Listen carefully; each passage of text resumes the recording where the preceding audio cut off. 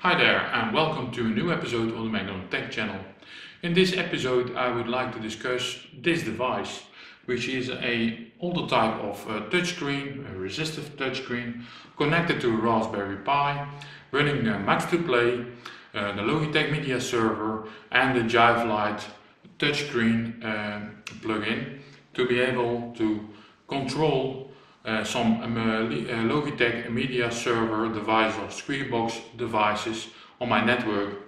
The background of this is that I was already using the Logitech Media Server and a Squeezebox device, the Squeezebox Duet, which consists out of a controller and a receiver. The receiver you put next to your HiFi set and connect it to it, and this controller you can then use to control the Logitech Media Server, which runs on a separate PC, to be able to play back your MP3 collection or stream, for example, Spotify using a third-party plugin. That worked quite well, but the problem was that my controller broke down. It didn't charge anymore. At first I thought it was just a battery which can be replaced, but it seems that there is something with the charging circuit, so I have to look into that. But in the meanwhile I wanted the device to still be able to control the receiver, and of course you can say, okay, you can do that with a smartphone app. On Android you have the Squeezer app to be able to do that, but I like to have a separate device to be able to do this, and I had still this touchscreen around, so I thought, why not try to make a setup using this touchscreen. In this video I'm going to show in short how I realized this project, so let's take a closer look. This setup first of all consists of the screen, which is a LG Flatron L1510 SF, which has a resolution of 1024 by 768 pixels, and it's a resistive touchscreen. The input is via VGA connector and the touch control output is via USB 2.0. The heart of the system is a Raspberry Pi 3 in the official housing. By adding Velcro tape to the bottom of the housing and on the back of the screen stand, you can stick the Raspberry Pi to the monitor, and then you end up with this result.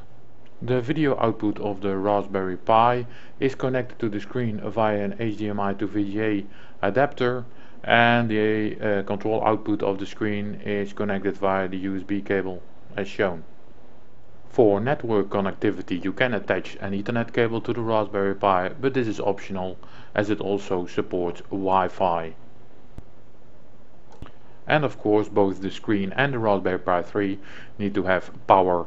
In this image the power connector to the screen is shown, but the Raspberry Pi USB adapter is not attached. So from the hardware setup I'm going now to the software side, which means that you have to prepare a micro SD card. I will be using the Max2Play software. So I downloaded an SD image from the max2play.com website, wrote the image to the SD card with a software such as Win32 Disk Imager, insert the SD card in the Raspberry Pi and power up the Raspberry Pi. It's easiest to also have the Ethernet cable connected to your network for the further setup. After startup you can enter the URL Max2Play into the browser of another PC on the same network to be able to get to the Max2Play setup interface of your Raspberry Pi. In the settings you have to activate the following plugins. First of all, the Squeezebox server, which is the Logitech Media Server software. This is optional when you have already another machine within your network that is running this software. The second is the audio player or Squeezeplayer, and this is already default active upon install. And JiveLite, which is the touchscreen interface for the Logitech Media Server. JiveLite is a Max2Play premium plugin, which means that you also need a license to activate it. A license of Max2Play premium costs around €9.99 per year. To utilize the full size of your SD card You also need to expand the file system, and for Wi-Fi connectivity you need to enter the SSID and Wi-Fi password of your network. To make the USB touchscreen work with a Raspberry Pi, we need to calibrate it.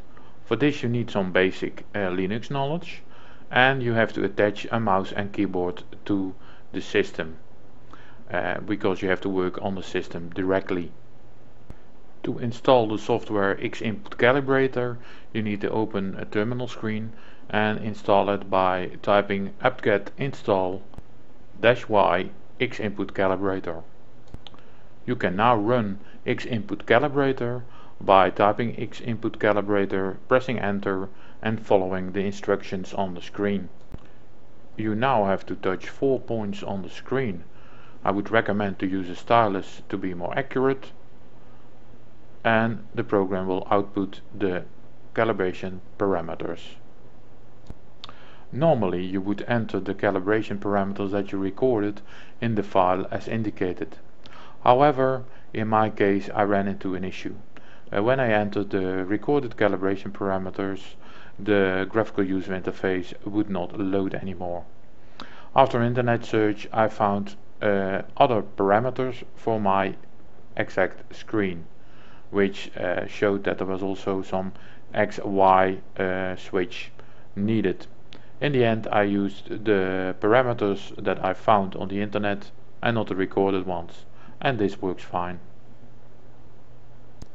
A final issue I had to solve was that JiveLite did not provide a skin which fitted the resolution of my screen. In the end I opted to modify the jugular skin to make it fit correctly with my screen. More details on how to do this you can find in my blog article that I will link in the description of this video. And now a quick demonstration of how it works. It works as expected, but it's not perfect. The resistive touchscreen is not very responsive, and also the mouse pointer is still showing up on screen, and I have to find out how to get rid of that. But I am now able to control the Logitech Duet receiver via this device and play back Spotify songs like this one, and also control the volume via this interface. So in the end, okay, it works, but still some room for improvement. And this concludes my video on this touchscreen device with the Raspberry Pi 3 and the Max to Play software. For more technical details, please look at my blog article, which I'm gonna link in the description. I hope you enjoyed this video. Please like and subscribe to my channel. Thank you for watching and see you next time.